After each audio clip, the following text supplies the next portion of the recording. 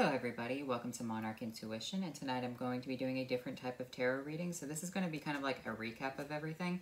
So what is weird about all of these different tarot readings is that I've been pulling the devil in a lot of my readings. Like a lot of readings started out with the devil, okay? And I felt like we should look into that energy.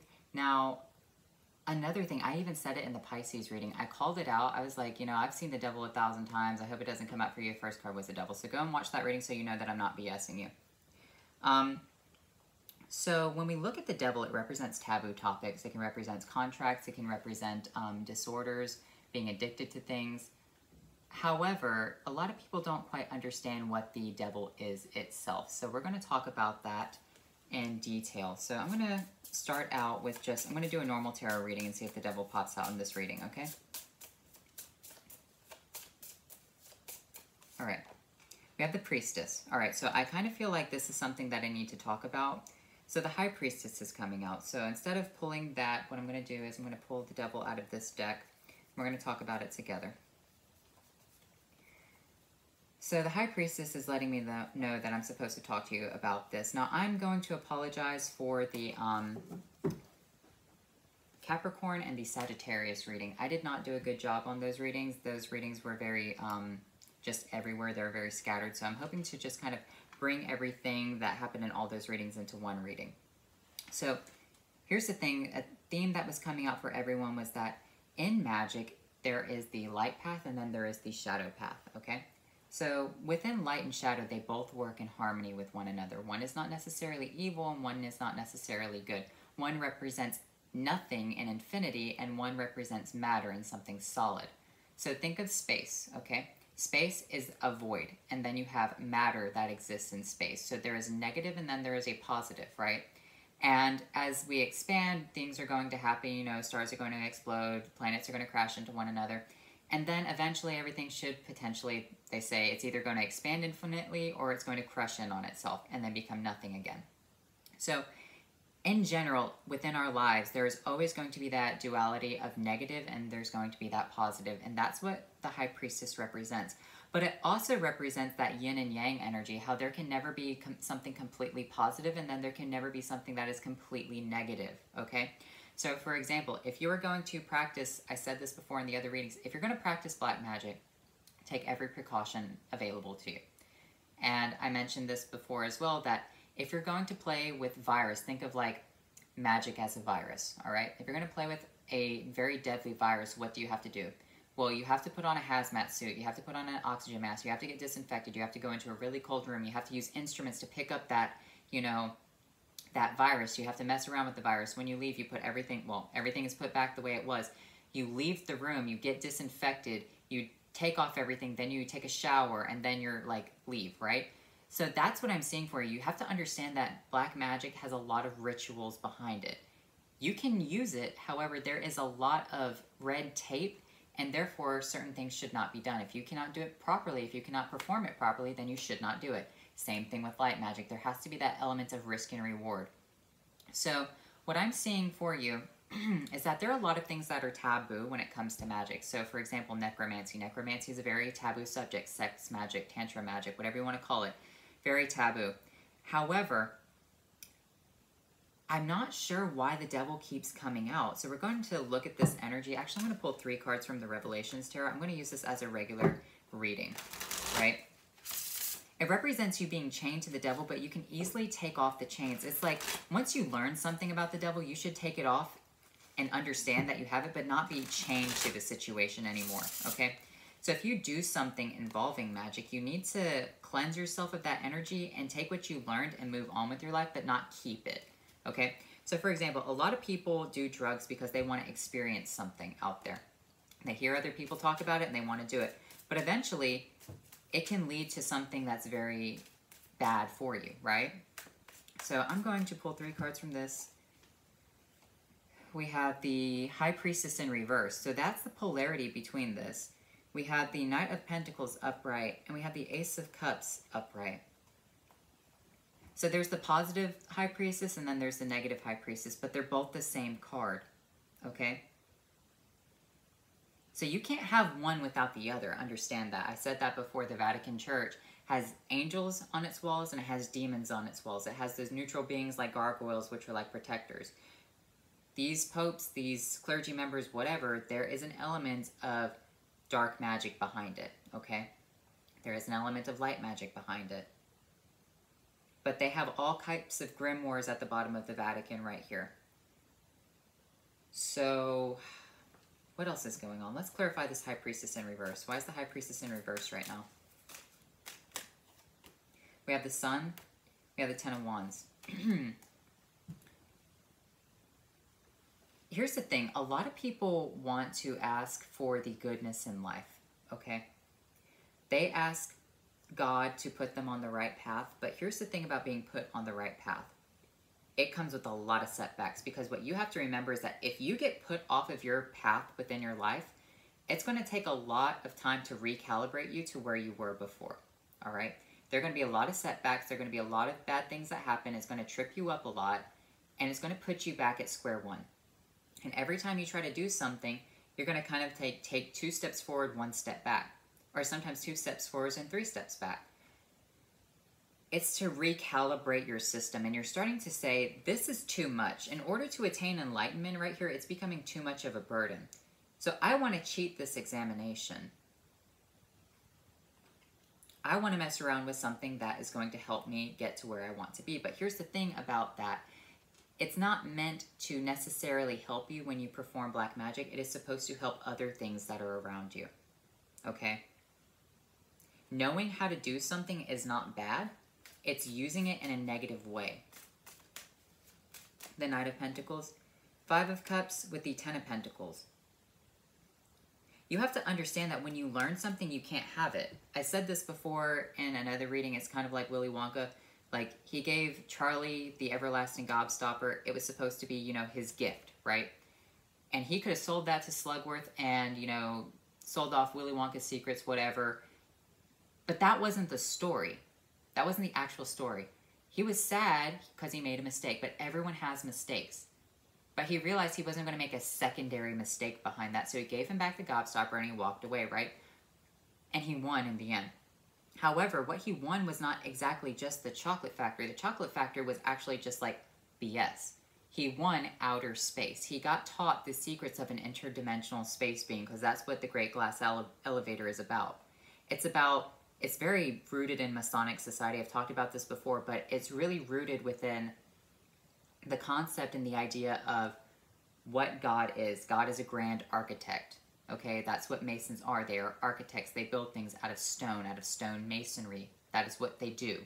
So if they are the grand architects, what does that mean? Or if God is the grand architects, it means that in the Bible, it says you will become like God.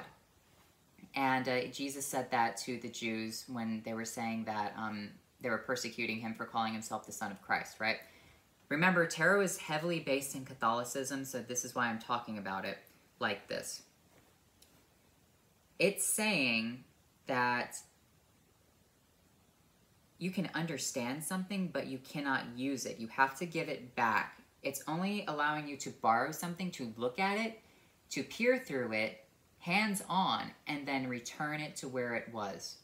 You're not meant to keep anything from the devil, okay? You're not meant to keep certain aspects of things. It's meant to teach you something. If you have to perform it, you can, but you cannot always hold on to it. It's meant to help move people along. Because at the end, he gave up the situation, and what did he get? He got taught by a grand architect what space was. They traveled in space in the Great Glass Elevator. You realize Willy Wonka is like some type of interdimensional alien. The concept of God, that's what he was. So some people will put that gobstopper, the everlasting gobstopper, in their back pocket, and you know, like Veruca, she dropped down into hell. She was in hell everlasting. Some people will hold on to it forever, or they'll try to sell off their secrets, or they'll try to do whatever. But here's the thing. It was never yours to have. The Ace of Cups. The Ace of Cups represents by you turning something down and walking away with what you know, it actually helps build your life up. For example, a lot of people get involved in necromancy or they get involved in darker magics, but they don't know how to pull themselves out of it. They get deceived. And one of the things about, for example, chaos magic is that you are not supposed to use it. Like, it even says so. Some of the great priests of chaos magic have said, don't use it. Because it very rarely ends up in good, positive, constructive ways for the conjurer. It usually ends in disaster.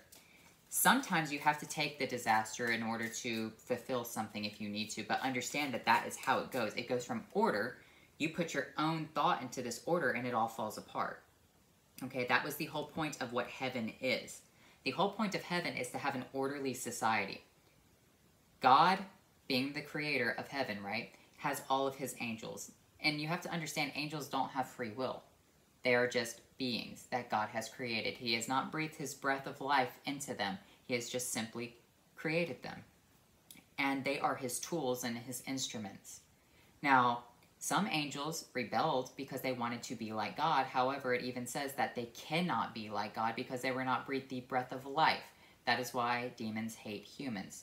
That is why Satan hated Adam and Eve, because it said that God crafted them out of clay and then put his life into them. He breathed the breath of life. So he breathed his essence to bring them alive. Now, I'm talking about mythology right here. Whatever you believe, I'm just speaking what the cards are, okay? It's based in Catholicism. It's based in Judaism. So a lot of people don't quite want to read cards from their initial perspective of what they're supposed to be. I don't like doing that. So you have to understand it from the biblical aspect, because that is how they took the symbology of these cards. I'm actually going to pull a couple of cards. I'm not very good with this deck. Never mind. I'm not going to do that. I'm very terrible with that deck, actually. With this Ace of Cups, this is what the initial artwork would have looked like in the 1400s, 1500s, like very, very archaic. Very Italian style, 1400s look to them. So it's heavily steeped within Catholicism. Ace of Cups, let's look at this. The Seven of Swords and the Eight of Pentacles. You have to understand that you can't run off with it. You can learn how to make it. For example, if it was a real thing, right, you could not take it and try to sell it to someone else. In fact, wouldn't it be better to just give it back? Hopefully something good will happen and then you learn how to create it, because that's what the Eight of Pentacles is. It is the grand architect. He is a mason. He is building something, right? That is what the G and the A stands for. And even Masons understand the whole point of America was that so people could practice religion peacefully and freely, whatever they wanted. Because you have to think, during these time periods in Britain, people were getting like really fucked up by practicing certain religions that didn't coincide with the church itself. Some of them were Buddhists, some of the founding fathers. Some of them were Satanists. Some of them were Christian. Some of them were atheists. That was the whole point of the blending of the High Priestess, is to bring it all together into one thing. To understand of harmony, that they all have to be blended. Doesn't matter how you attain enlightenment, it's that you are enlightened, okay? That's what the devil is trying to say, is that there are a lot of things that you can get from the devil, but you always have to give it back. The Page of Cups, the Six of Swords. This is actually handing it back. You get your cup filled up, and then you move away from it. So this is like being intellectually filled up. You have some sort of knowledge that you are being blessed with. You have to intellectually have the knowledge and then build it yourself. You can't just take what other people have built and use it for your own gain. You have to start at square one. For example, if you're going to study necromancy, you can't just take the grimoire of this great magician, go to the page back where it says how to summon a legion of the undead, and then do that. No, you have to start at Necromancy 101. I don't know what that book would be for you, but I mean, there are aspects within divination that involve necromancy. There are aspects in science that involve necromancy, because it just means dead magic, dead rebirth. You can't jump ahead. You have to start at point one. So I feel like there are a lot of people who want to do stuff, but they're enticed by the ending of something. They don't ever want to fully learn what they're supposed to learn here.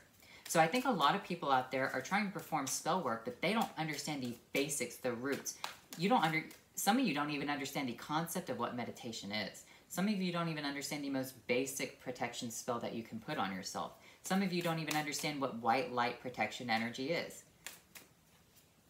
Or even in, let's look at, on a more physical side, some of you don't even understand how to eat properly or find the proper water or how to take care of your own body. Some of these rituals and incantations say you have to be fasting for 20 days. You cannot have this. You cannot have that. It offends this spirit. It offends that spirit.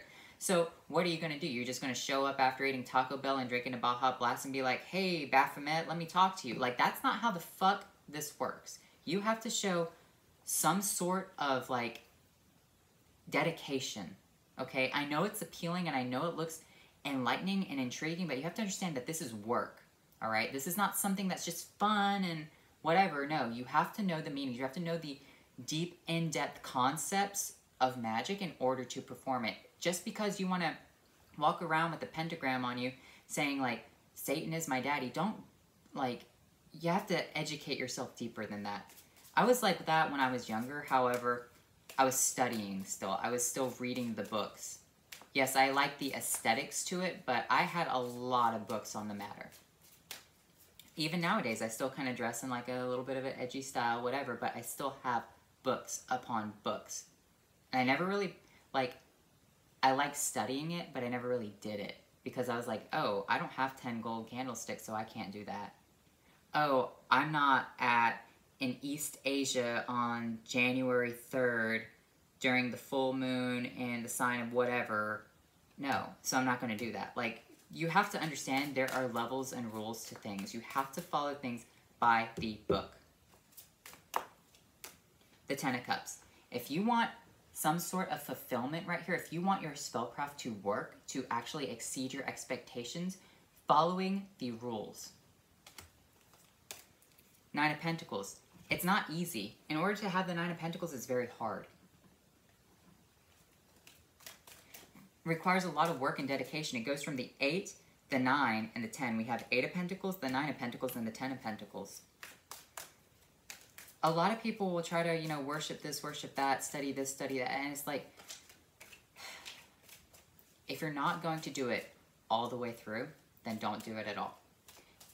If you are not going to do the whole form of protecting yourself to speak to spirits, don't do it at all. Even if it looks enticing, even if it looks scary, because what you do is you open up a channel to yourself that you cannot unbind.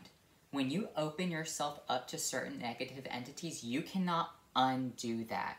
That's the problem, and that's why people's lives turn to shit. So, for example, movies that involve magic are actually very dangerous, okay? That's why my parents never let me watch the Harry Potter movies growing up, because by even saying certain Latin words and certain Latin chants and incantations, that can open you up to certain things. So I'm not saying to not do something, I'm saying to do it properly. To understand that they're not just words, to understand that this ritual is not just a ritual, to understand that that book is not just a book, all right? If you don't want to open up something into your life, then don't pick it up. If you're not going to read it and see what it's actually about, and then be like, that's scary, that's interesting, but I'm not going to do it, don't do it. Like, if you don't have the proper tools, the proper training. The Three of Pentacles. The Three of Pentacles is understanding that you have to start at square one, okay? It's not the Two of Pentacles, you're a little bit more advanced. People are starting to see that you have some sort of skills here, okay? And they're wanting to pay you for your skills. However, you're still practicing. You might not be the best, but you're very good at what you do. You're very skilled at what you do.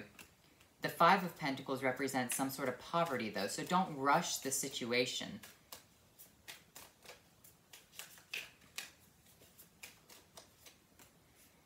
The Ace of Cups. Understanding that also you have to take the bad with the good and the good with the bad. If you do some work and something bad happens, then, like, you receive something in return. Like, that's the laws of equivalent exchange. Something bad, something good. The Ace of Pentacles coming out twice. The Magician over both of these. As above and so below, okay? Let's look at the magician. He has a sign of infinity on his head, representing that he is not a human being. He represents being a divine being. He's doing the as above and so below. As it is on earth, as it is in heaven or hell, however you want to view it, or earth and heaven, or earth and hell. He has all four elements. He has earth, water, fire, and air.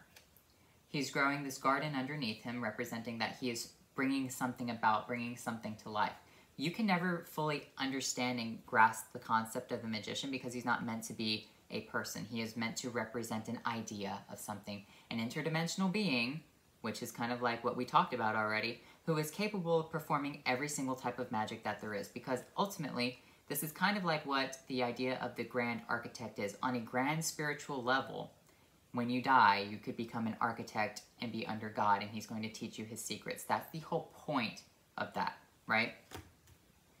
However, you still, even on Earth, have to understand the basics, the roots of things. And it could also be a chasing after the wind. Like maybe it's sometimes fruitless. Like if you're going to get the secrets in the end, then what do you care about? Some people feel that way. Well, if I'm going to get the secrets in the end and I'm a good person, well, sometimes people have to understand that there are multiple ways to enlightenment. You can't just call yourself a good person and someone else a bad person because you're both on your own path. King of Wands. The Hermit. Being enlightened right here. Some light is being shed upon you, or some light is being given to you. You're being illuminated. Maybe a ghost is speaking through you. Maybe a ghost is talking to you right now.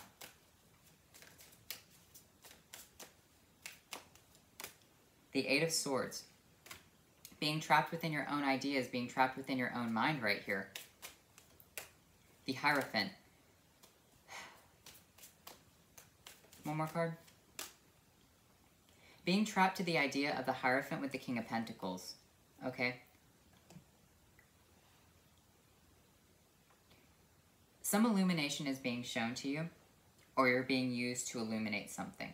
What you are illuminating is the idea that people are chained to the Hierophant for money. So people are chained to the church for money, okay? The church scares people, so that way they flock them in, and then people hand them money, okay? I'm not talking about just everyday churches, like there are some small churches, but then you have the giant mega churches, and then you have the Vatican.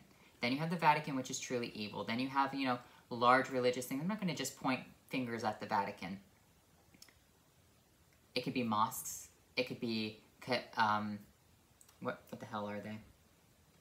Temples in Asia. It could be synagogues. Whatever it is, any type of this organized large thing, it's meant to keep people chained to it so they don't do it, okay?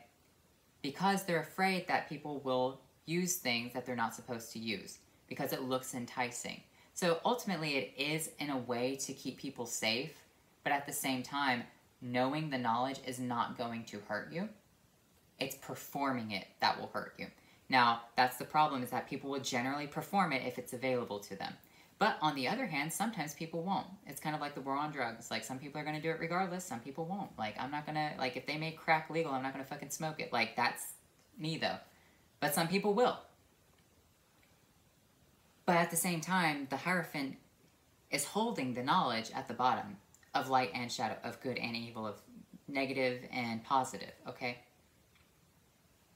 To keep people chained in this one ideology. But at the end of the day, the King of Pentacles is still sitting on his throne. So it is kind of hypocritical because people don't practice what they preach, regardless of their religion, all right? People are not practicing the idea of what they preach right here. The Queen of Swords to the Knight of Wands. In fact, this Queen of Swords is telling this Knight of Wands what to do. The Queen of Swords is very calculated in how she does things, and she tells the Knight to carry out her orders, to carry out her things. The Knight of Wands right here in this scenario is not a free individual. He's not a free-thinking person. He is simply a knight being told by the Queen what to do. And that is, you know, in every organization, people are told what to do, how to act, how to get people under control. It's a science. That's why the church controlled music during these time periods, because music magic, it messes with people's minds. That's why the CIA uses it to make people go crazy. Certain harmonies, certain pitches, Look up the idea of Liszt. He was said to, he was in the Romantic period. I want to talk about this actually. So, the classical period is actually broken down into 4 sections. There's the Baroque period, the classical period itself, the Romantic, and the contemporary. Okay, so the Baroque period is where we have a lot of it's where the harpsichord was really like becoming popular. During this time period, a lot of things were written on the harpsichord. It helped bring out new melodies. It was a new instrument. It was the idea of the harp being turned sideways and you don't have to pluck the strings, something will do it for you. Then you have the classical period, which is where classical music or the classical piano that we know now came from. So this one had dynamics to it. It could be soft, it could be loud, it could be sad, it could have all these different sounds to it, because really the piano is a string percussion instrument. It's a fusion between 2 things. And so the harpsichord didn't have sound to it. The church knew this, and so they were very strict on how they played music. You couldn't talk about the devil, it couldn't be too sad, it couldn't be too happy, you couldn't use 2 different tones to make people feel something, because people feel something when the music is inspired, all right? Like, look at any pop song that's just fucking generic. Are you really going to feel anything? But most people feel something from, like, Queen or Journey or the Eagles or Led Zeppelin, whatever. People feel something from that because it's using the theory of music. It's using scales, cadences, arpeggios, things that people don't understand nowadays. When we get further along, even mosques, they're not allowed to play music, right? Not mosques, but Muslims in certain countries, they're not allowed to have music because it messes with people's minds, because once you control the mind, you control people. So, I know I've talked about this before, but you have to understand that people are being put under orders with this Knight of Wands to do something, all right?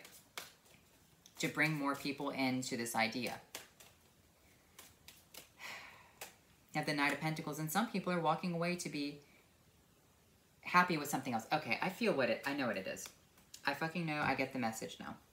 All right, some of you feel confined to an initial religion that you were born into. Some people, you don't like Catholicism. Some people don't like Christianity. Some people don't like Islam, Hinduism, Taoism, whatever. You feel like it's too constrained, too confined, too stringent, whatever. So what are you doing? You're going out and looking for other religions. You're being like this Knight of Cups. Because here's the thing. You can't tame the Knight of Wands. The Knight of Wands is someone who wants to know something. He's impulsive. He wants to know the secrets of things. This Knight of Cups is you walking away to get your cup filled up somewhere else. You have to understand that if you are new to witchcraft, don't just join Wicca and start casting spells, because that's not how the fuck that works. Wicca, you have to do a lot of work. I'm not Wiccan, okay? I don't really know much about Wicca because that's not my practice. However, a lot of people go out and start getting pentagram tattoos and start doing all this stuff and being like, oh yeah, I'm a witch. No, you're not. You're being deceived right there. Yeah, the victory with the Nine of Wands. You're looking for victory from the Nine of Wands because you were maybe bruised, battered, beaten by the church because you didn't fall in line to a certain situation.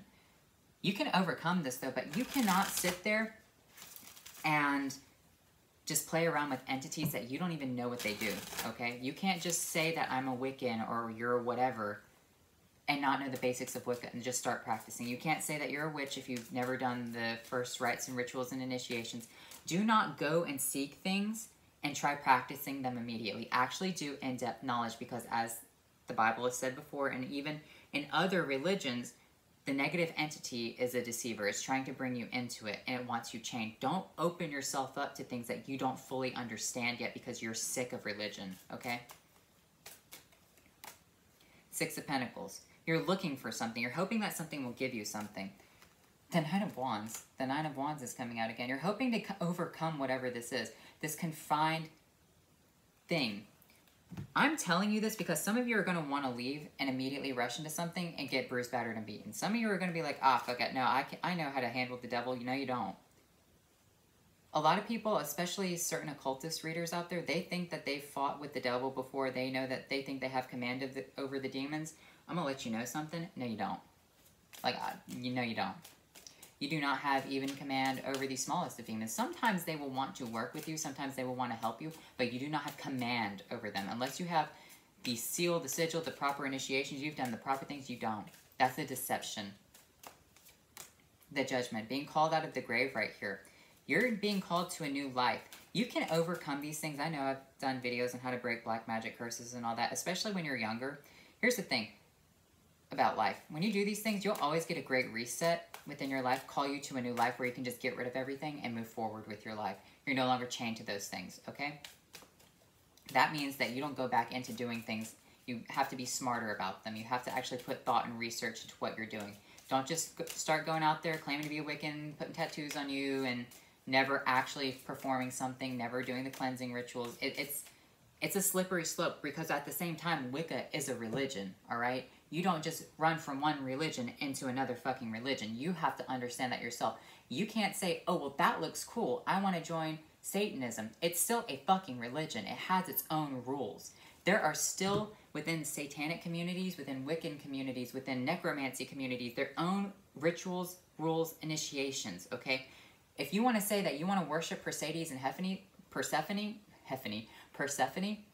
you cannot just say, oh, well, I'm going to start practicing necromancy. No, you should probably go to Greece, go to where the Temple of Hades and Persephone was, talk to people who understand that, because there are people who studied, that know these things, ins and outs. There are still priests and priestesses to Hades and Persephone, okay? You don't just get to skip out on the easy stuff and jump straight to the hard stuff because you've changed religions. That is how you're fucking yourself over, some of you. The King of Cups. The Page of Swords. Oh, that card wants to come out. So what I'm seeing right here is that some of you just need to take a break. And in the right moment, you'll be called back into action. Okay? The King of Cups right here, he can fill up someone's cup. The Page of Swords is someone who's seeking knowledge. He wants to wield his thing, but at the same time, the King of Cups is like, sit down or you're going to get burned. You're going to have to go into this resting period. So that's what this situation is for you. I have not pulled the Devil card, so I guess this is the message that's supposed to be coming out. The Four of Cups is turning things down from the universe, because now you realize, hey, it requires a lot of work to it, okay? It's not easy. It's not something that's just fun to do. The Ace of Pentacles. The Ace of Pentacles is you turning down an opportunity from the universe to learn something new. Don't think of it as like, oh gosh, it's the religion. No, think of it as learning something, okay? Think of, a lot of people don't want to read the Bible because they're like, oh, it has too many discrepancies. Okay, well, so does every book out there, all right? Well, read it regardless. Read the Quran, read the Torah, read Taoism books, read Sun Tzu's Art of War. I don't know. Read the book. Even if you don't agree with it, see what it actually means, see the secrets, and it will unlock more for you, okay? Talked about that before. So, no devil energy. You have freedom. Freedom from the Eight of Swords. And home. This is funny. Because right here, she's trapped inside of the cage, the bird cage.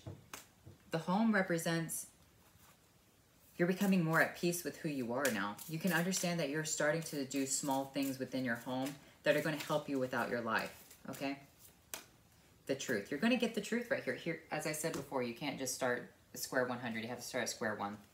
Some of you want to change your religion. Some of you are enticed by certain things. Some of you were saying, I want to do Wicca. I want to be a Satanist. I want to do this. That's not how it works.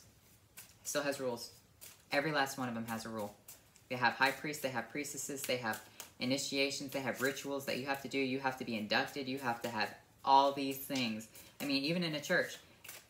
Think of like what you don't like about a church and then apply it to that, okay?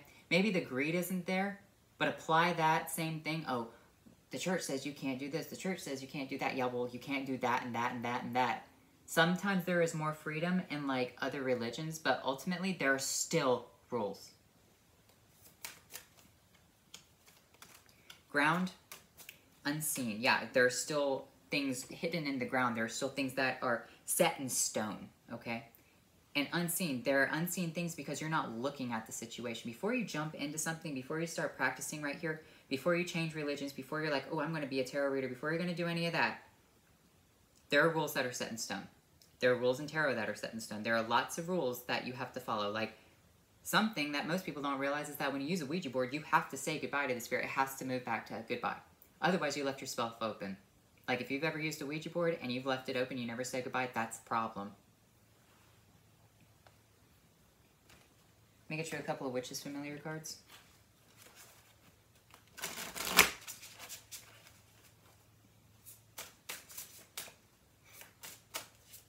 You have cooperation and fragility. Understand that there are people who will cooperate with you. You can get people to help you with these things, but it's still very delicate. It's still very fragile. Any change of religion, anything that changes right here, you still have to understand that it's still fragile, all right?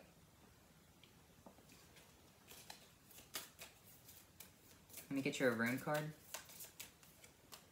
Jerba, harvest, reward, fruition, maturity, growth, spiritual meaning, right action, natural law. You know, I was really worried about doing this reading. I was like really scared to do this. I was like, I don't know if I should do this. It's kind of dark. I don't want to like call people out, but some of you need to know, I didn't pull the devil.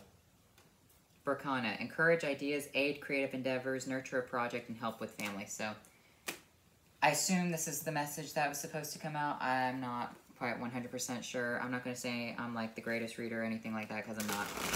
I'm just trying to help people.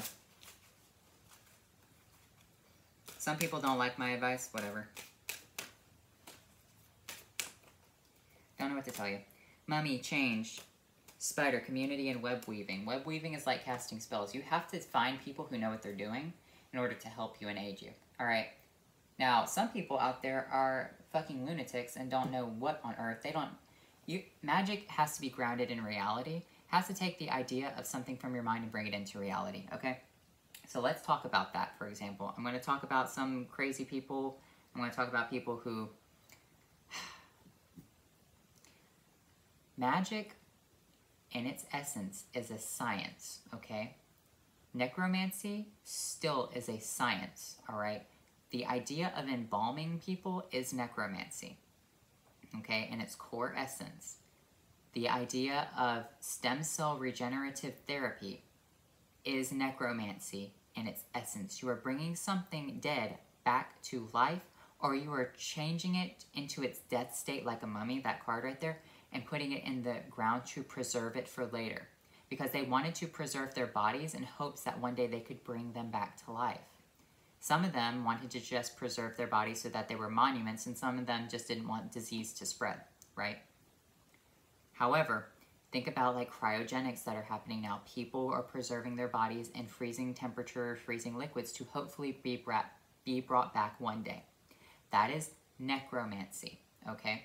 You can put the scientific terms behind it, but remember, this is where it all stemmed from.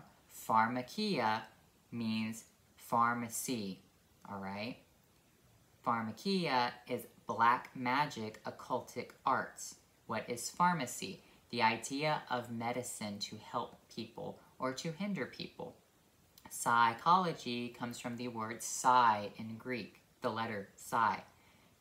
It's where you get the words of peering into people's minds, all right? Psychological medications, the psychotropic market. So that's what I'm seeing for you, is that even when it comes to like refrigeration, someone was like, I'm tired of burying my food in the ground. I wish there was some way to keep my food inside the house. And they're like, well, I have to study X, Y, and Z in order to understand refrigeration, understand Freon, in order to understand these things. How can I do this? So they brought it from their head into reality, okay? So magic, once again, is still a science, regardless of how you want to look at it. Magic has evolved to where it's no longer called magic, but its roots are based in these things, okay? The root of psychology is based in Greek medicine, which was called pharmakia. Who ruled Greek medicine? Well, sometimes it was, it was Asclepius. It was a god, Asclepius. Then there was also, for people who ruled pharmakia, like the occult side of it, was Hecate. Hecate is based from the Greek or the Egyptian god Heka, which is magic, all right? So everything stems from this, a magical root, a magical origin, and it still has all the rights and rules behind it. You have to start at point one. Just because you don't like the confined restrictions of, oh, the church, doesn't mean that you just get to go into Wicca and like, I'm going to start talking to trees. That's not how it works. I'm not here to say don't do it. I'm here to say do it properly or you're going to get burned, all right? So anyway, I hope you enjoyed this reading. And hope it wasn't too harsh with you, but I'll talk to you later.